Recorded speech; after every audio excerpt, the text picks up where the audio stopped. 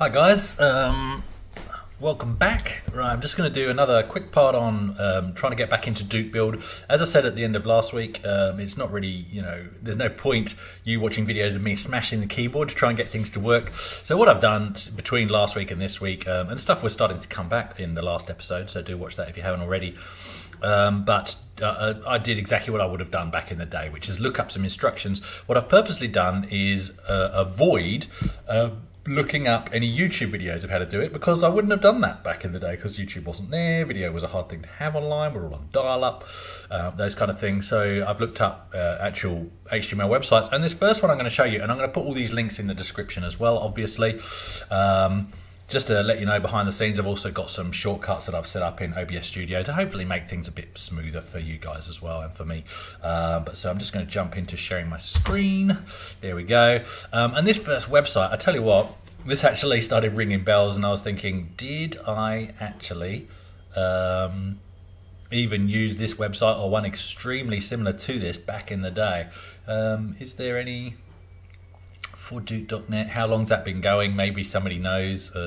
I could look it up, I'm sure, but I did see some dates. 2003, it was up to my standards.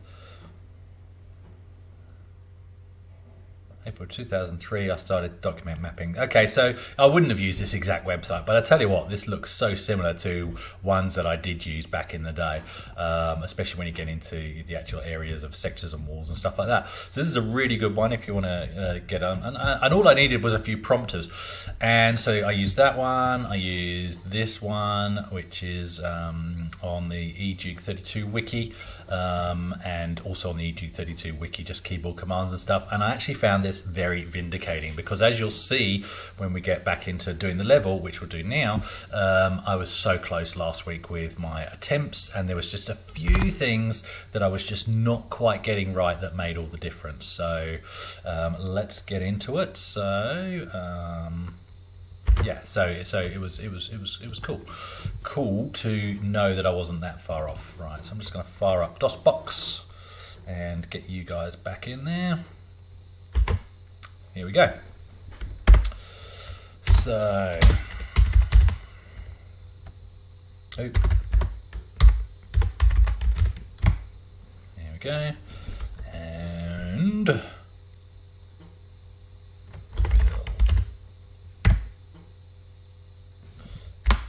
okay.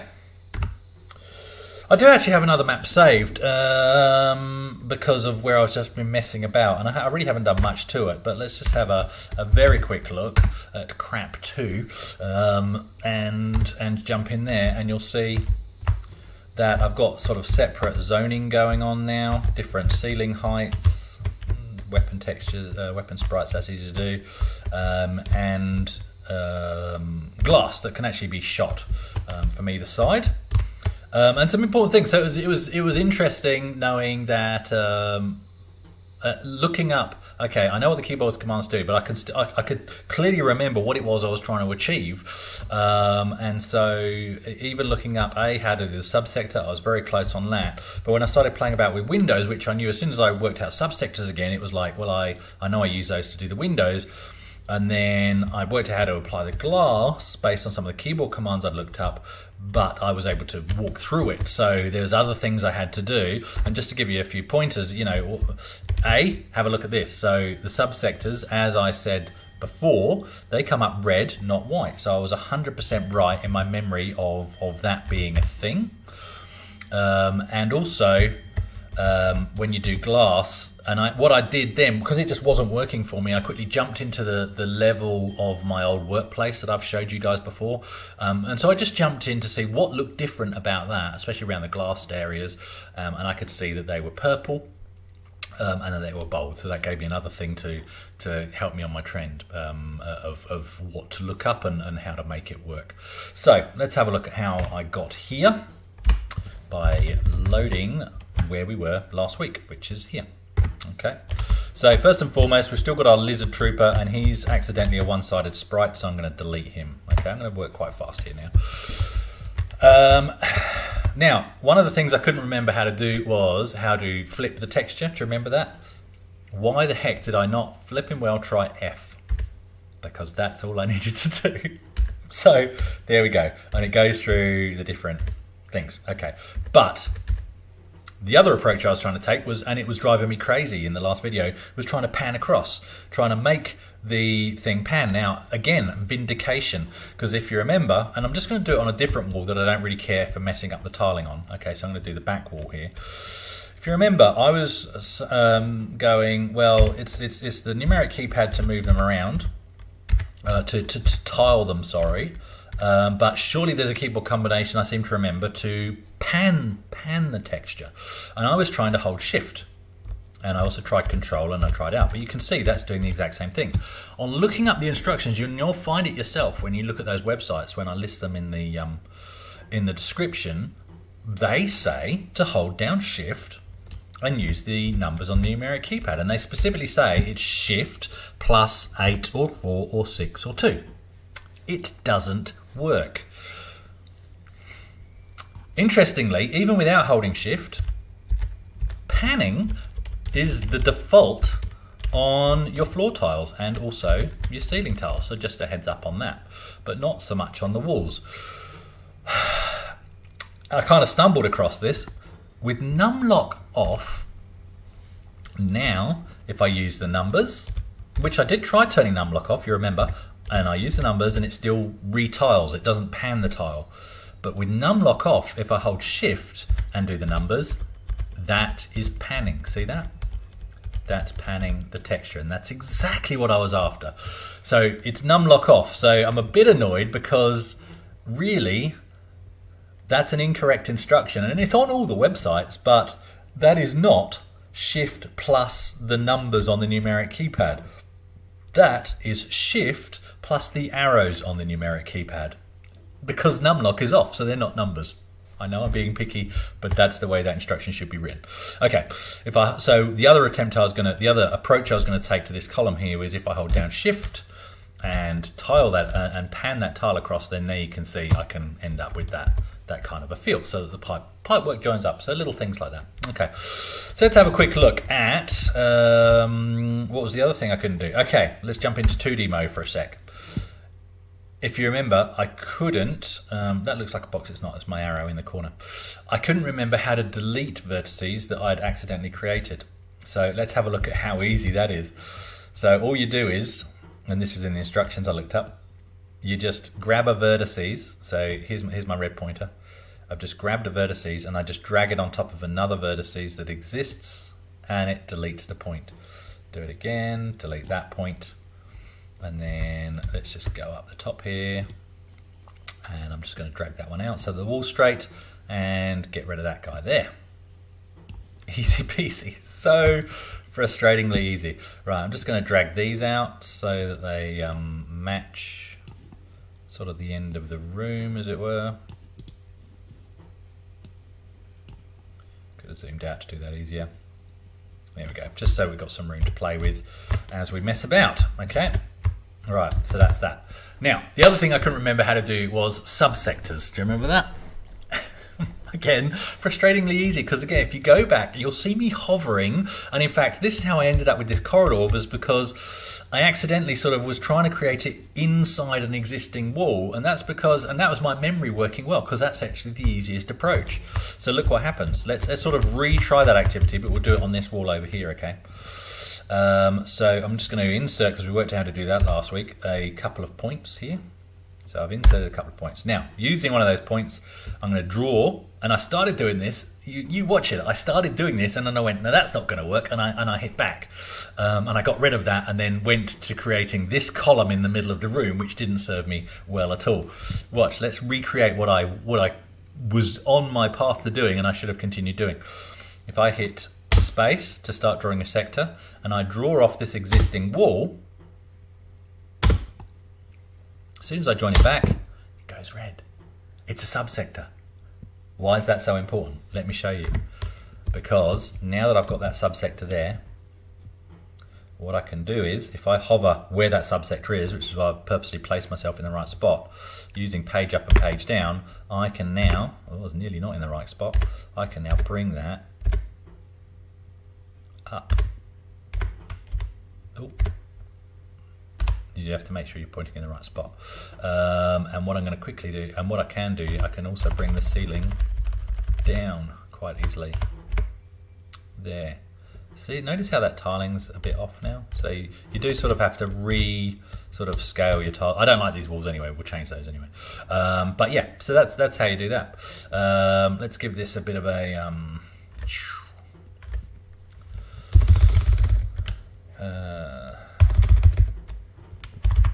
okay. Oh, that could be quite nice. There we go.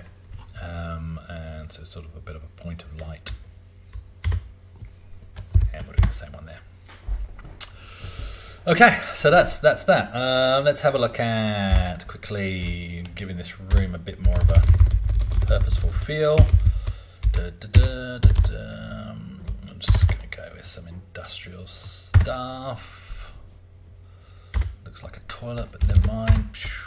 So again, you've got to really... I'm just going to pan that one. No, it actually needs to be resized. What I haven't found any instructions on how to do is how to resize slowly, so I do think that's just a speed thing as opposed to anything else. But anyway, and same tile there. So again, it's good to sort of set the look and feel of your room. See, and again, so that's totally off compared to the other ones, so that's annoying. But yeah, you could go crazy. Oh, that's panning. That's fine.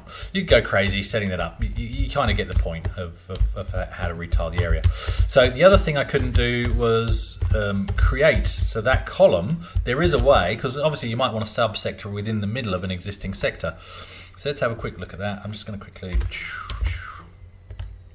you like my sound effects? I'm just going to quickly change that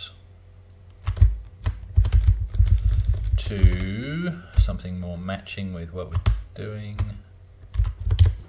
There we go, that'll do. And pan that across. So there we go. Probably about there. But now, see? So I'll probably put the light source in the middle and stretch it a bit, maybe. I'll bring it down. Bring it not to 3. Bring it down a bit.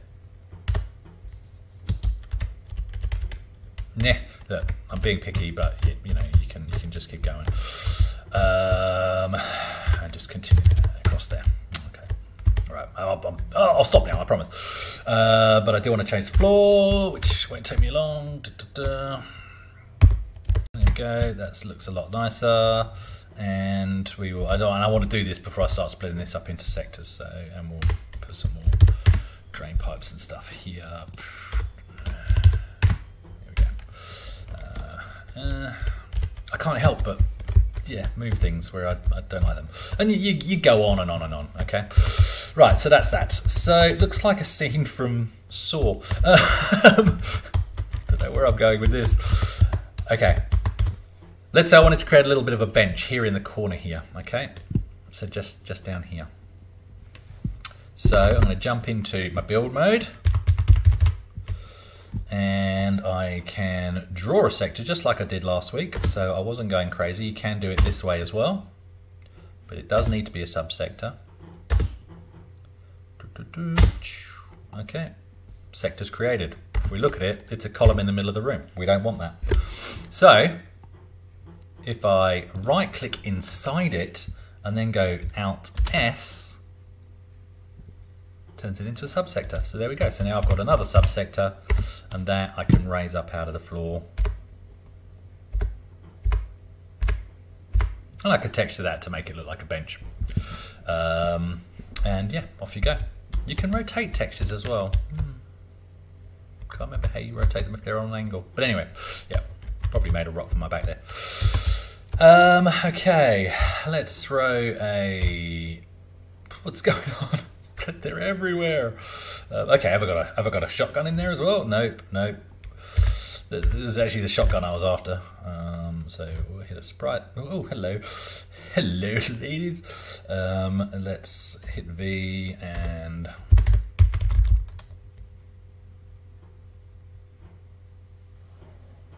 up to the top.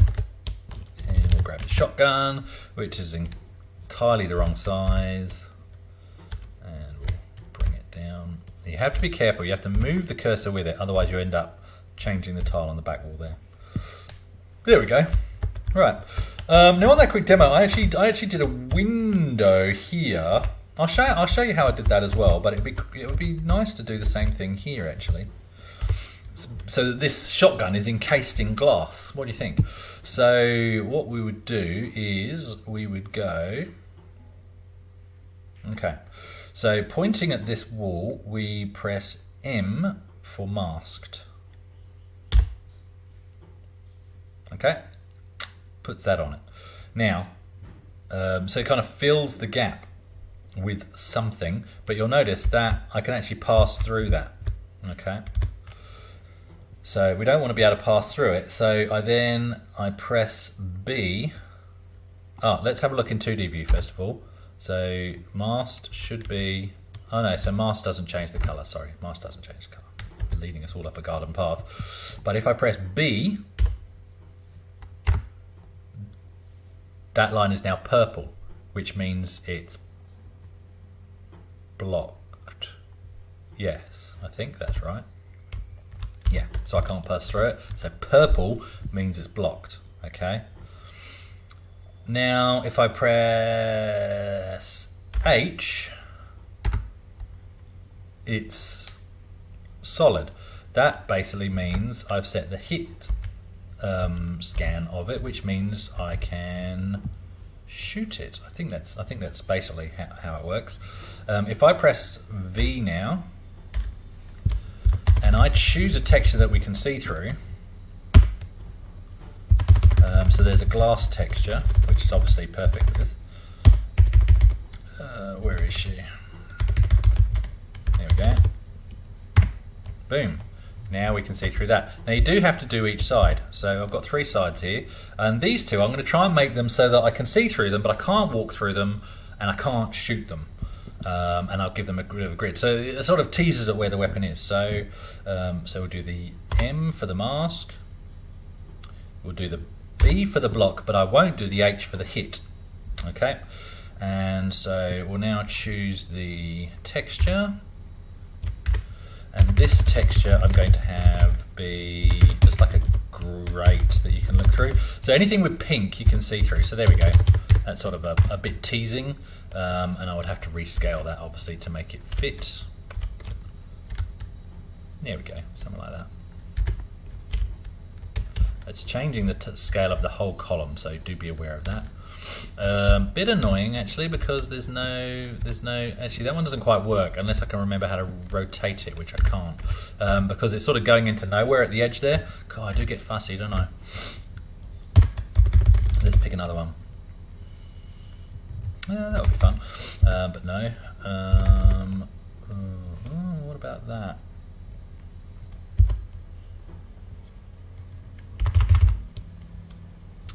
Is it the texture that makes it shootable? That may actually be the case. I may be talking crazy. I do know I had to do the H and the B. I see that grid. Let's try that grid. Let's try that. Let's try that. That's more what I had in mind in the first place. I'm pretty sure I set it up right actually, because this is very similar to how I did the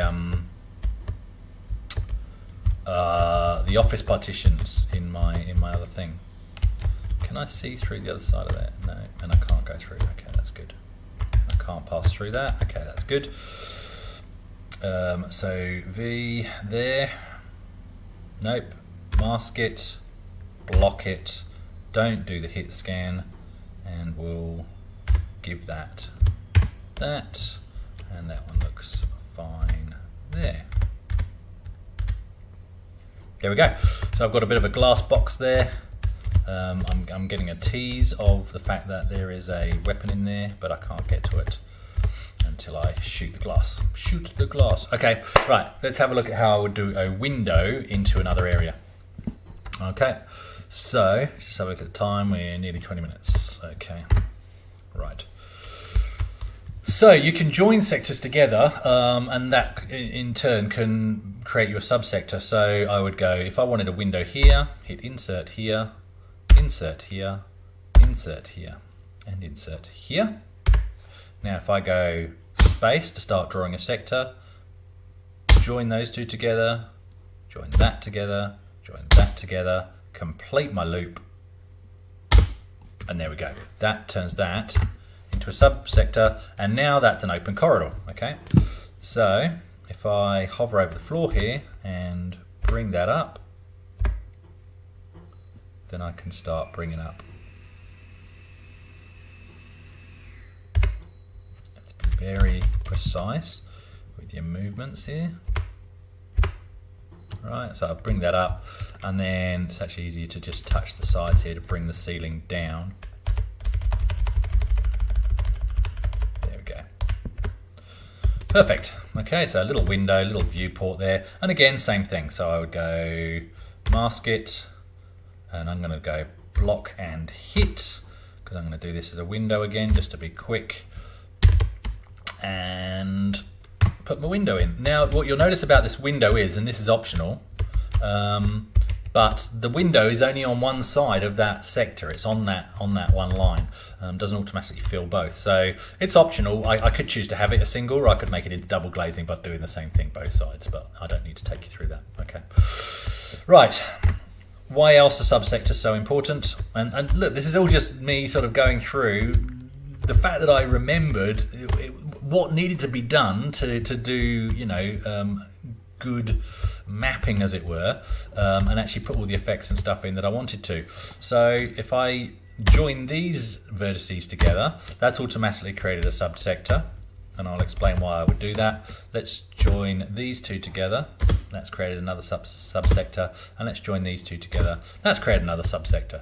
Why in the world would I want to do any of that? Well, because now look, if I step back here, what I might want to do is bring the ceiling height down there, because we're going into a bit of a corridor, so it doesn't really make sense that it's the same height as the main room. And I might want to sort of start to add a bit of sector shading there, because we're starting to lose the light of the main room.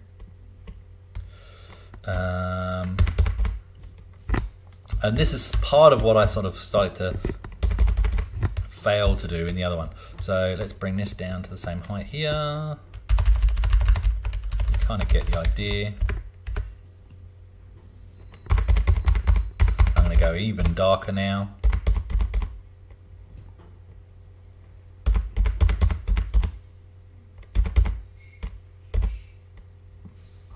Because we're going around there, remembering to do the other side. Okay, and then this one's got to come right down as well. Ooh. So you can see how you can do that as well. Let's bring that. So let's bring the floor down, and we'll bring that even darker. Because we're really going around a corner there into a hidden area. And again, remembering. But you can set the light and dark as well. You can set the light and dark of a sector. Now I think it's by, and I want to test this actually, I'm going to bring the ceiling darkness right down, and I'm pretty sure that's what brings the sector darkness down as well. Oh, now have a look at this. This is the sort of thing I would bother to do as well, in all honesty. I've got a window here, so watch this. I would go, personally, I would,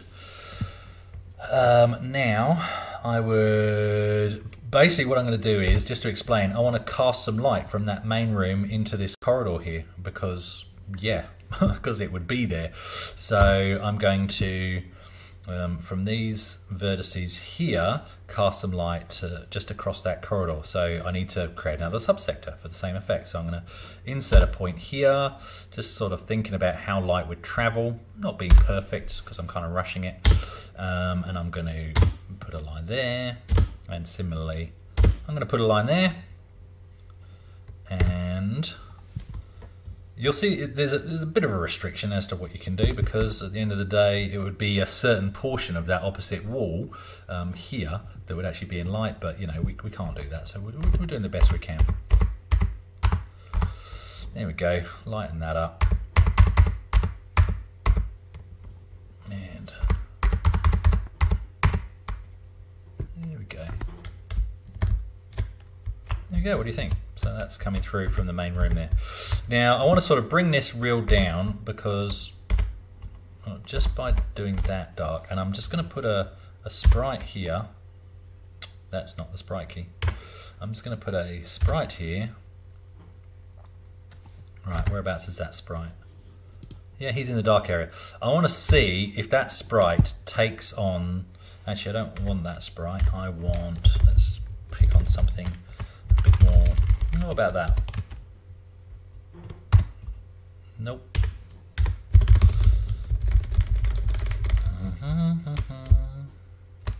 Let's pick... One of the ladies, possibly. Jeez, where are they? Alright. There we go, how about you? Right. Whoa, hello! What's happened there? We've entered into the end of Dude, Where's My Car? Okay. Flattering. Stop! Oh. Nope. Right. Stop.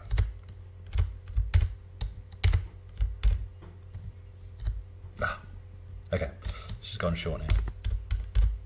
Oh, flipping heck. Okay, that'll do. That'll do, because I want to see if she's now in the dark. She's just lurking in this back corridor somewhere. Okay, another couple of things you can do, just to make you aware. You can use the square brackets to slope floors. So, for example, I could do that. I'm not going to do it down that corridor, too many subsectors now. But I could, just to show you how it works, and then I'll put it back. So you do that, and you can see it sloping downwards now. And of course, if I did that, you'd sort of be wise to do the ceiling in the same way, so that the two slope down together. But notice any subsectors that haven't been adjusted are going to then be another thing that you've got to adjust. So be aware of that. I'm not really, this isn't meant to be a tutorial, but yeah, I'm just sort of, some of you may take up doing stuff after I've been through this. So yeah, that's what I'm sort of talking in that way. So yes, you be aware of that when you do that. Okay, you can also paste sprites onto a wall. Nope, that's not what I meant to do. So if I press S while pointing at a wall, that will actually paste a sprite onto the wall. So now if I give that a texture, that's basically ornamental. Another way is you can point at a sprite and press O, and it will actually, again, turn it into an ornament, as it were. So there we go, that's how I could put a screen on the wall. I'm not sure why there would be a screen there going down a dark corridor, but today there is. Now, how do I move it down? Don't actually know. Aha, page down, of course. There we go. Okay. So that's how you can do pictures on walls and things like that. There we go. There was one more thing I wanted to do, simply because it's another cool thing. And for outdoor areas, which we really don't have here. So what I'm going to quickly do is very, very quickly zoom right out. Let's create a massive arse area. But not there. Let's do it a bit closer. Right, massive arse area. Bang. It's still only going to have our wall textures. Don't really care what sort of shape it is right now. It's not the right shape, but that's fine.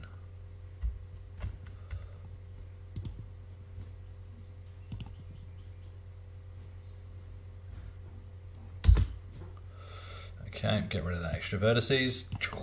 Okay, right, where are we?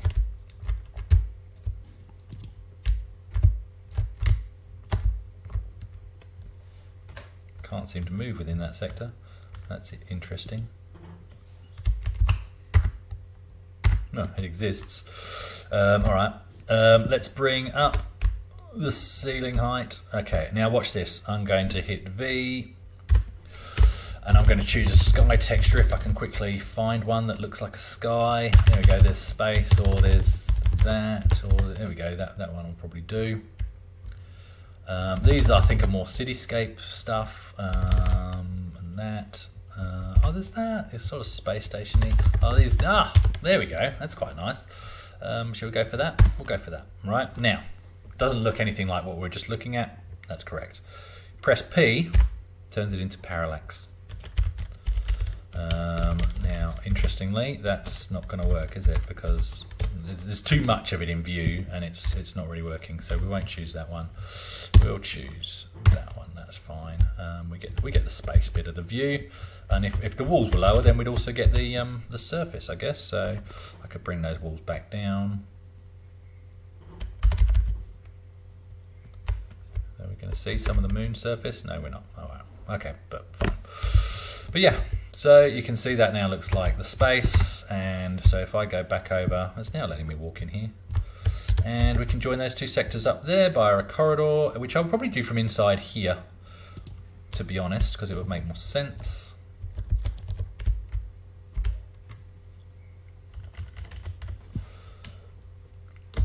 So hopefully you're seeing now that I've just had those few little pointers of, well, this is what the keyboard commands are, and the memory is back. It all just comes together, bang, and I know what I'm up and doing. So if I now do that, there we go, and I would probably bring that down again just to be a bit more of a doorway than just an open space, and trying to make the door height realistic is key as well. And there we go. I'm not going to get into today how to do swinging doors. That gets into sector effectors and all of that kind of thing. But yeah, it is what it is. It's good fun. See there, if I did, no, that's all right. I don't think I would do it. Right, okay, let's do some quick play test and just make sure that all works. And then we're done, because this is 30-minute video now. But yeah, I just wanted you to see that once I knew what the keyboard commands were, it would all come rushing back. So let's see if I can do two things at once, because what I want to do is I want to, we'll escape and we'll save. Yes, I want to quit, and yes, I want to save my changes. Right. Because if I can do two things at once, I can talk while we're loading this up and basically say, what I'll do from here is I'm going to just do some improvements to that level that I made back in the day, and then take you around that again. So I might do another couple of quick videos just to show you the approaches I'll take, and what it is I'm trying to improve, and then, but I won't take you through improving the whole map. I'll show you the end result when I've finished doing it. I think that's what I'd like to do. So we're working in total crap, and let's load that up. There is a way to play test from within the build, but I found it was crashing the editor yesterday when I tried it, so I don't know why. So there we go. So there's my level. Now in theory I can't shoot through this. No, I can't, and I can't. Oh, it let me. Probably the sprite was too big. So you'd fix that up. You'd either make that sector bigger, but you'll see that I couldn't shoot those side bits, but I can shoot the glass there. And same here. I can't walk through it, but I can shoot it. And there we go. I can jump through it after I've done that. And see, she's darker. Now I'm pretty sure I'm right in saying she's dark because the ceiling is dark. So the ceiling, I'm sure it's the ceiling. It's either the ceiling or the floor. I'll have to do some testing, but one of them, you don't have to shade the whole area, and you certainly don't have to shade the sprites within the area. Basically, it's how you shade either the ceiling or the floor that sets the shading for that sector, which is a really useful tip to know, because it speeds up your process. And look, you'll see the lighting there is quite nice now. So we're in the main room. This is all light. We haven't really given it a reason to be light because we haven't played with the ceiling textures, but you know, it's light in this main room, which makes sense because it's sort of a brighter tile, and then it gets darker as you go around the corridor, and then it's lighter again because of the light coming in from the main room, from the window there, and then back into darkness again, and off we go. And then if we go outside, there we go, we can see that parallax texturing on the ceiling there. So I'm not going to go and shoot the young lady, but she's a fully shootable object. There's nothing affects that. So yeah, no violence towards women. So there. that's pretty much it. I don't think I've got anything else to add, and pleasingly I don't need to go looking for my mouse pointer at the end of this video. If you enjoyed this, see if you spotted the sort of retro movie reference earlier on in the video. I'm going to be dropping certain things at certain points of the video just to give you another little thing to look out for. But also, yeah, just let me know if you've played about with Duke Editor, or if you're planning on playing about with Duke Editor, that kind of thing. And what you think I should do to improve that level that I built back in the day. I'd love your input, so go back and have a look at that video if you haven't already, and just let me know what you think you would do if it was your level to improve it. Keep it in mind, it's very particular to an area that I worked in, so I'm certainly not going to change the placement of things. I want it to be technically accurate, but cosmetically, what would you do to bring it, just make it look better and bring it on. I'm not going to do custom textures. I want to stick with the default textures. Okay, thank you very much, guys, for watching today. That was good fun. It was just, as you can hear, now that I started stuff, it was just bang, bang, bang. This is what you do and this is how you do it. So yeah, that was good fun for me. Thanks.